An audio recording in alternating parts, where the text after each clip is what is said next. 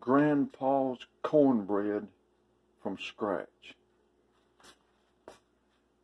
You'll need buttermilk, canola oil, or whatever kind of oil you want to use, some cornmeal mix.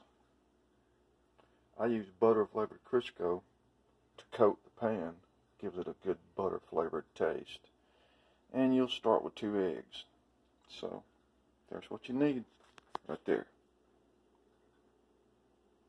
Got it? Alright, let's do it. Just put 2 eggs in the bowl. Stir them up a little bit.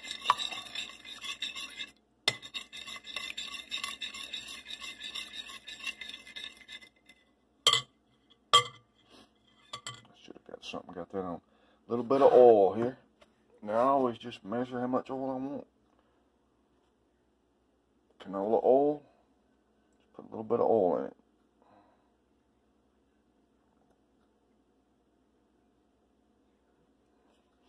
Probably about 1/4 of a cup, maybe a little bit less. Stir it up real good.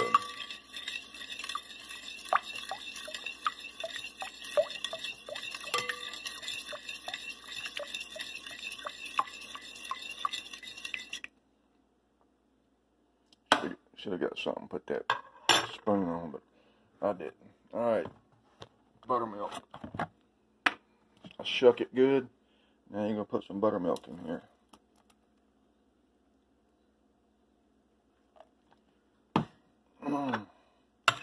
Once again, maybe a cup.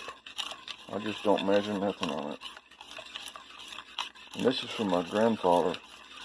He lived to be 97 years old. This is his recipe. And my wife always wants me to make cornbread, so there we go. Now you're going to put some cornmeal mix in it. I can do this with one hand. If I can do it with one hand. Cornmeal mix. And here's just all you do is you just get your texture right. We'll start with that, see what that looks like. And just stir it in. Cornmeal, eggs, canola oil, buttermilk.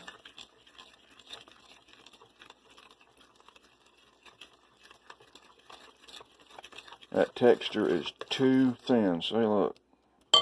So let's put more in there.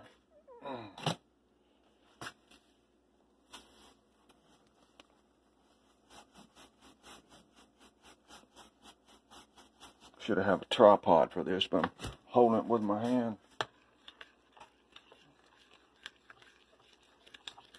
You want your texture good and thick, but you don't want it too thick. It's getting pretty good there. You can always do a smaller pan too.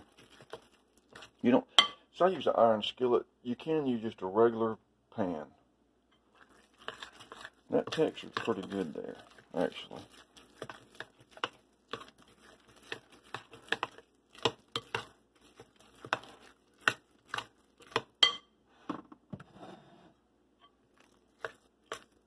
See that texture? Like that.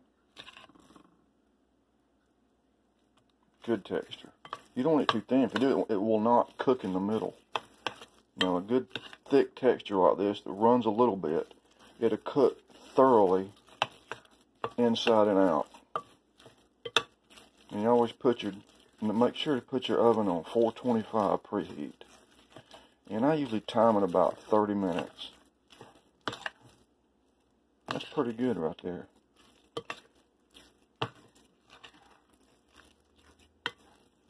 And it's going to rise in that pan, so you don't want to get that pan full. About 1/2 to 3/4 in that skillet.